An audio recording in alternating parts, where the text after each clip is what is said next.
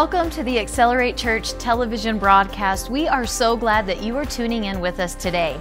Today, Pastor Jeremy File is teaching on the application of truth. The Bible instructs us to be doers of the word, not hearers only, deceiving yourself. Pastor Jeremy is teaching us on how to apply the truth. We believe today's message is going to strengthen, encourage, and maybe even challenge you. Let's head into the sanctuary now with Pastor Jeremy. We got to make this year count. Time is short. I said we got to make this year count. Time is short. I believe it with all my heart. Mark just said it, and it's not just hype. Listen to me carefully. Jesus is coming, and he's coming soon. You may have heard it 100,000 times. Let me tell you, it's more true today than you are true being here. Jesus is coming. It's been prophesied. People don't believe it. I'm telling you, he's coming. And you got to live in such a way that you expect to see him. That means perilous days are here.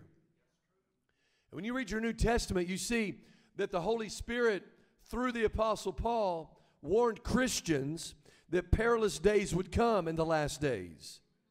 That doesn't mean for the people in the world it's going to be perilous, though it might be. He was talking to Christians. Meaning, as a Christian, there's going to be difficult things for you to navigate on a daily basis. Well, one reason for that is we're beginning to see what Jesus said in Matthew 24:8 was the beginning of sorrows. That's what King James says. When you look at that word, it means birth pains. Now, since I'm a man, I can't really relate to birth pains, but I've watched birth pains and heard all about them my whole life. And one thing I do know about them is this. As the birth comes closer, the birth pains increase with frequency and intensity. At least that's what I'm told. Garrett still has a crooked finger to prove it. You hadn't heard that story. The first time around, they were 4 months ahead of us. We go to the hospital. I'll never forget hearing Farrell screaming in there. I was thinking, Lord, have mercy. Garrett comes out. I said, what's up? Don't let your wife see your finger in the moment of heat there. She was in some intense pain. Let me see your finger. He said, here you go. Arr. She bit him. I ain't lying to you. Why? The birth was soon to happen. We're going to see things on this earth, the likes of which we haven't seen before. Crazy things even. Be prepared. Don't be afraid. Be prepared. Jesus is coming. Keep your eye to the sky. Keep your hand to the plow. Let's go, somebody. You might as well shake off everything that's going on in your life right now and focus on the Lord. Get ready to receive today. This is no time to be playing around in your relationship with God or his word. This isn't the time. Not that there was ever a good time to play around with God, but I'm telling you right now, as time is like in a funnel, Charles Capps saw this years ago. As we get to the end, it narrows up, meaning what you do matters a whole lot more. You see that whether you're playing a sports game or anything else. What a team does in the last minute of a close game matters more than what they did in the first quarter, seemingly. I mean, it always matters, but not quite as much as when the game's on the line. Well, your life may be on the line. Jesus is coming soon. It matters what you do. Jesus, in Matthew 24, talks to us about the day we find ourselves in. I want you to say, thank God for the word. Go to Matthew 24 and verse 10 this morning. Matthew 24 and verse 10. New King James is on the screen. Now, I'm going to say this. We live in a time where you've got to study to show yourself to be approved. There are people on all sides of all kinds of arguments. One I want to bring up is people that say you can only look at the King James. The most accurate Bible out there is King James. That's the most accurate in the English language, okay? King James, he was a king, a little king. He had the top scholars of his day all come together. And they spent hours upon hours upon hours to accurately translate it. Now, there are all kinds of modern versions. You have it on your device most likely, but there's all kinds of them available at bookstores and things too. And if you'll really start studying, some of these newer translations literally obliterate and take out some verses. They say because, quote, it's not in some manuscripts. Well, the reason it's not in some manuscripts is because the people that were behind this decision making wanted to take manuscripts that left some things out. Why do you think that happens? To pervert the Word of God, because the parent force of the universe is the Word of God. Now, when I preach here, as you know, if you've been here more than once, I use New King James most of the time. Every once in a while, I'll use a paraphrase or something to emphasize a point, and I always, always, always warn you about those. Why? Because it's not safe to take, let's say, the Message or the Living Bible or even the NIV, which I personally have a disdain for. If you take those and that's your main Bible, you're going to get confused because of all the misinformation that's been brought in. A New King James saves me as a pastor time, so I'm not spending a lot of time explaining words that we don't use anymore and what they mean, bringing them up to modern day vernacular. New King James has done a pretty fairly good job on that. So that's why I use that. Everybody good? I'm being pastoral this morning. But you didn't come to the typical church that's geared around your comfort. It's geared around making you a disciple. So sometimes I got to explain these things to you. Matthew 24, thank the Lord for His word. Amen? Jesus said about the beginning of sorrows, our day, many will be offended. We could close our Bibles and go home. If you meditated on that, you'd recognize why so much is going on in your life already. I've seen it. You've seen it. We've dealt with it. You can't help but opportunities for offense will come. Here's my charge to you. Don't take the opportunities. Accelerate Christian School is located in Amarillo, Texas, and offers individualized learning for students kindergarten through 12th grade. With scripture-filled curriculum, daily devotions, and weekly chapel services, our number one priority is instilling God's Word on the heart of the next generation. Our regional and international student conventions encourage and train our mighty warriors in competitions both academically and physically.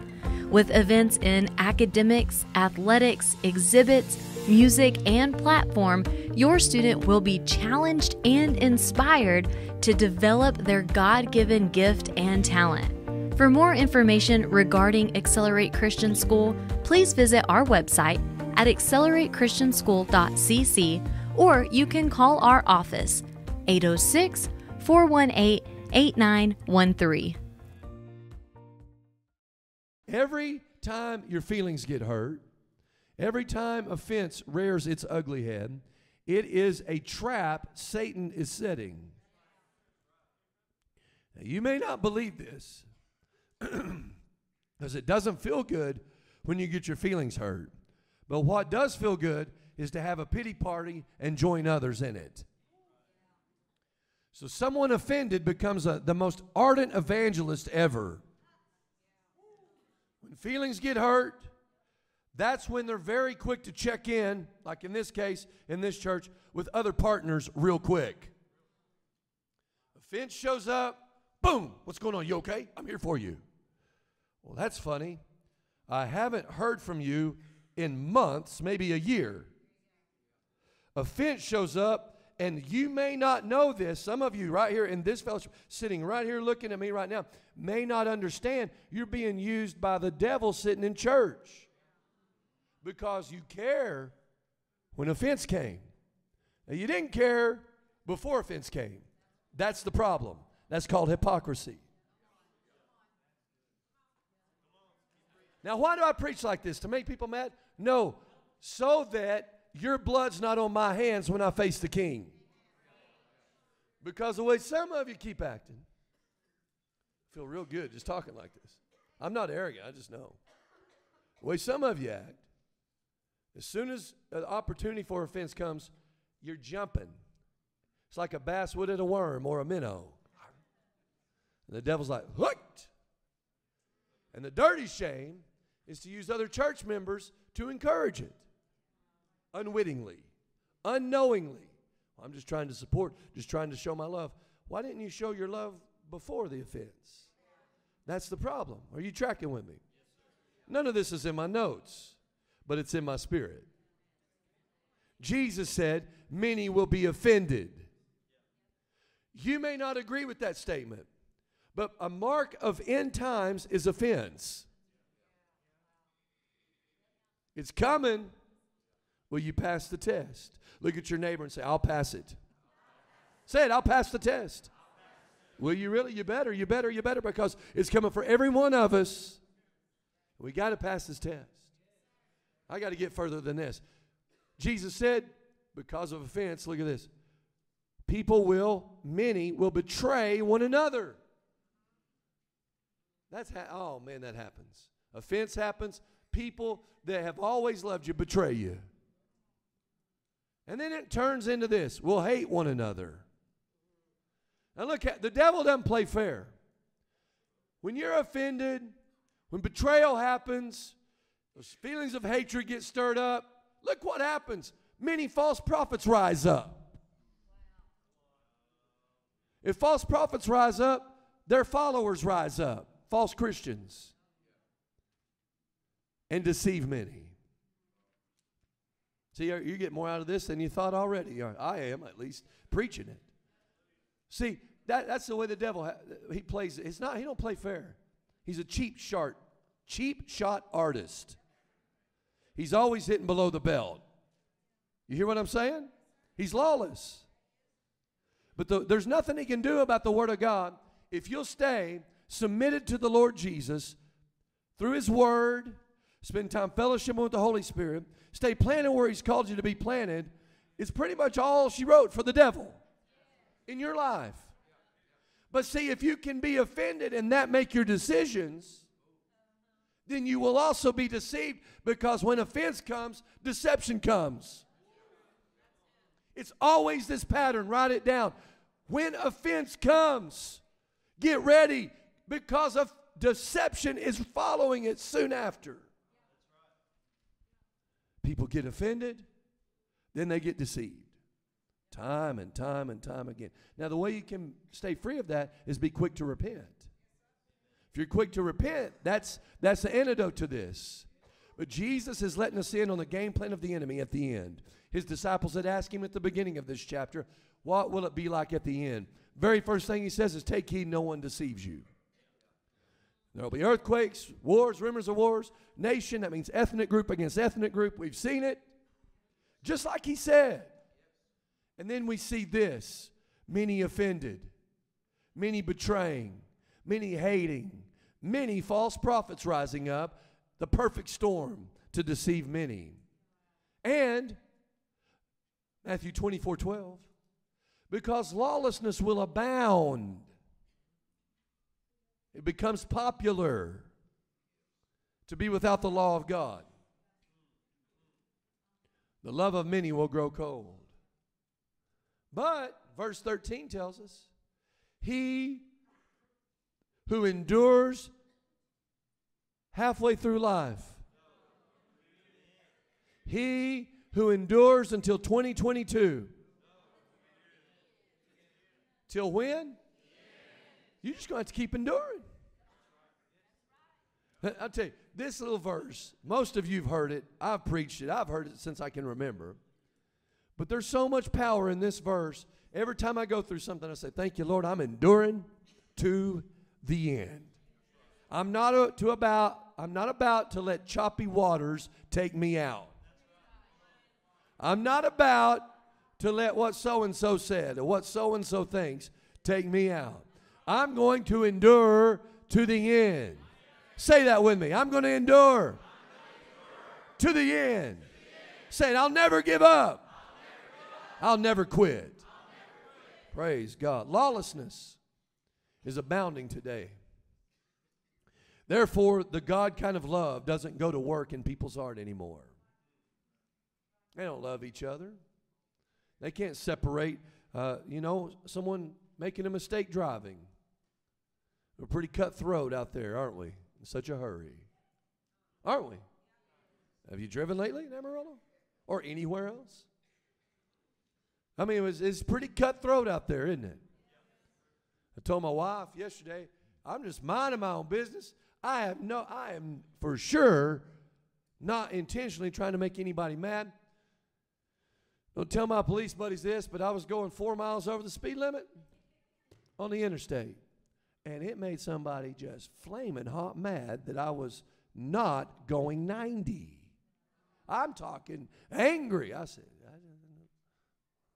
I don't pull this out where I pull out and go 20 in a 70. That's dangerous. I understand people saying, what are you doing? Like, you got to pay attention. But I pay attention when I'm driving.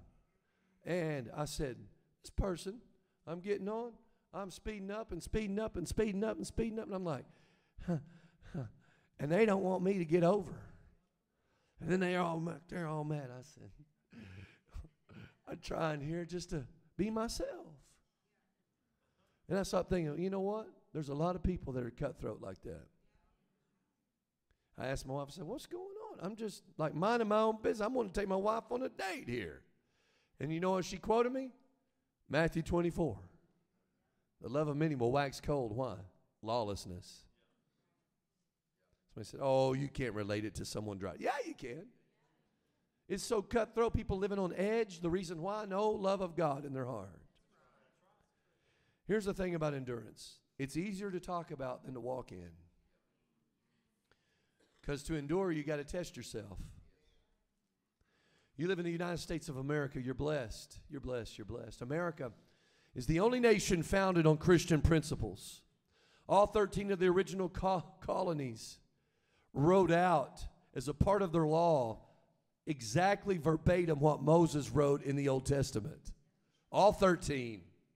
People say, it's not a Christian. I beg your pardon. You can just stop talking there. It is a Christian nation, whether you believe it or not, whether you've been misinformed or not. That's how they founded this thing. And the reason they worded the First Amendment the way they did is not so Muslims can come here and practice their religion. The way a Muslim believes according to the Quran is anti-freedom. Freedom comes when you know the truth, and the truth makes you free.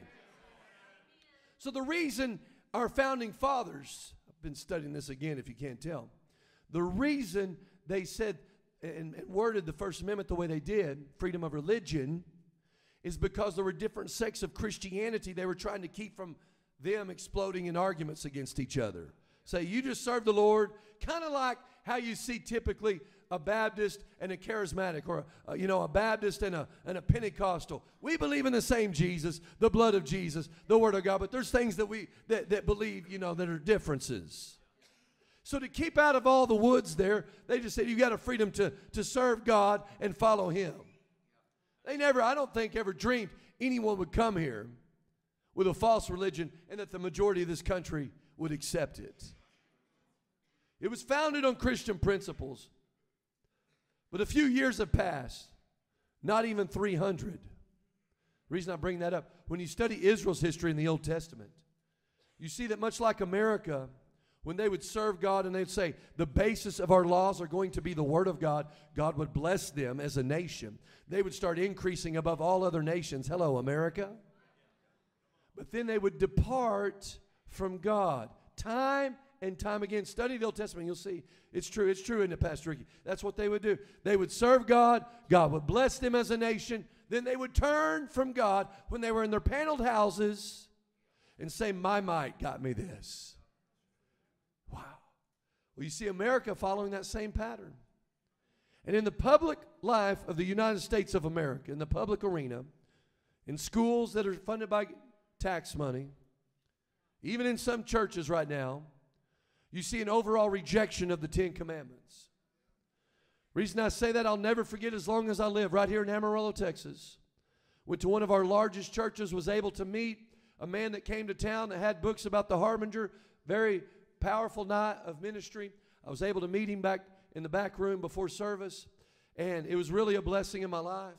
But what I'll never forget is sitting in that church, which is rare that I ever get to do that anyway, because I'm here at this church where God called me, right? And I was there, and I noticed how many empty seats there were at what's normally at the beginning of the year a packed service. And a man was up there telling us, as Americans, you're going to have to repent. Because after 9/11, we didn't repent. What we said is we'll rebuild stronger. There was no repentance. Right? So this man's warning us, you got to repent. I saw empty chairs, which normally aren't there.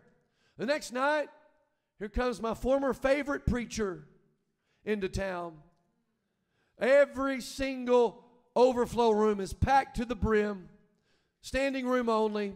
And he stands up and tells us right here in Amarillo, we don't need the 10 Commandments. I'll never forget it. Pretty symbolic. And people say, well, what's your problem? Who you think you are? I think I just read this and believe this. God brings in a man. It's never been popular to hear the warning message. It's not popular. Not what Americans want to hear. It's what we need to hear. But instead we flood. We got to have it. Shout. We rejoice when we hear we don't need the 10 Commandments. You will not endure to the end without commandments. We believe in linking up with like-minded believers, and that opportunity comes twice a month where we get to come together with our life links and dig into the current series that Pastor Jeremy is preaching on. We eat together, we laugh together, we pray together, and we build those godly relationships that are so vital to our Christian walk. We must be intentional with who we surround ourselves with, so we invite you to join us for Life Links happening on the second and fourth Sunday nights of every month. For more information regarding Life Links and where they meet, you can text the word Life Links to the number 74121, or you can head over to our website at acceleratechurch.cc. Or hey, you can give us a call at 806-418-8913. We look forward to seeing you in the next Life Link. God gave us His commandments because in them is life, not death. Somebody said, oh, you're preaching from that Old Testament. Yeah, unashamedly. Why? Because I found them in the New Testament. Through the blood of Jesus, now He's made a way for you and I so that we can be in covenant with Him. God didn't change. His availability to mankind changed, but we got to take it His way. There's no other way. So you're not going to endure if you hate commands, because you don't love. Love waxes cold. What does that mean? Truly, when you really see it. Well, when you study the book of Romans, chapter 13, and you look down there in the mid part of that, what you find out is that if you truly love the way God said to love, you obey, and He lists the 10 Commandments. It's just amazing to me. No, He didn't list all 9, but He listed all the ones you're personally responsible for. If you study humans, you realize from the moment a human discovers America and they're born, they cry in resistance to something we all must face. We're not in control. They don't like it. They cry. It's all about them, the babies. Here you are. I don't have time to chase that trail. I want to, but listen, I got to get this. Here you are in the United States of America, 2022. Your pastor's telling you, make this year count. Keep the pressure on the enemy. Stick to the word. You know you got to do this, right? You got to endure to the end. But when you look around our society and our culture, there's no more standard to apply because we have abandoned the standard, the Word of God. So as a nation, the United States doesn't hold this. Those not only that are elected civil leaders, but those that are paid, even many on the police force, they don't care anything themselves in their personal life about obeying this. They're to enforce the law, but the laws in America were originally founded based on this. We've got to have within our heart a passion to obey the Word. If we don't have a passion to obey the Word, everything as a nation that we are will fall. So, I'm talking about the nation. I'm not going to talk anymore about the nation because here's what you need to know. The reason the nation's in this state is because it starts on a personal level. If you and I cannot govern ourselves correctly and we don't have a standard that we hold to, how will we govern a nation? Why would I expect the leaders, the civil leaders, to hold this nation to a standard that I myself don't hold myself personally to? Now I'm ringing the bell of what's really going on here in America. Jot this down. The Word of God must be how we assess everything in life. That word assess means gauge, weigh, measure, judge. The Word of God must be how we assess everything. Example, husband, how do you treat your wife? Well, she's a nag, so forget her. That's not in the Word. You treat her as the weaker vessel. Some men jump on that. Yeah, you're weaker. That ain't what it said. Treat her as, King James, unto the weaker vessel. In other words, you honor her because she's precious to you. See, this kind of word, that doesn't make anybody excited. Do you notice that? It places a demand on you, right? It's easy if you're like a Larry Brooks, and I watched him do this. I didn't watch him all 50 years. I'm not even 50 years old. He was married 50 years, but I've known him a long time, since I was a teenager. One thing I always knew about him, he would go run and open the door for his wife. In that old building where we were over on Paramount, he would pull his car up right there.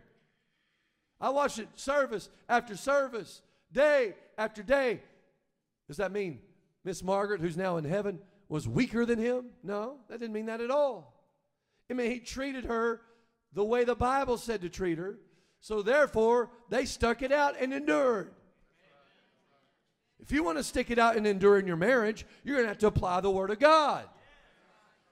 Now, I could take that and give you all kinds of examples, but for sake of time, look at this again. Write it down. Meditate on this week. The Word of God must be how we assess everything in life.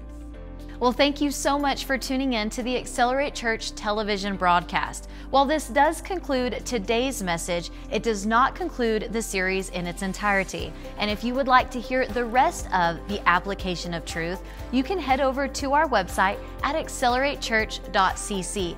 Or if you're in the area, we would love to meet you in person. We're located at 4400 South Crockett in Amarillo, Texas. Our service times are Sunday mornings at 10 a.m. and Wednesday evenings at 7 p.m. If we don't see you in person, we'll catch you on the next Accelerate Church television broadcast.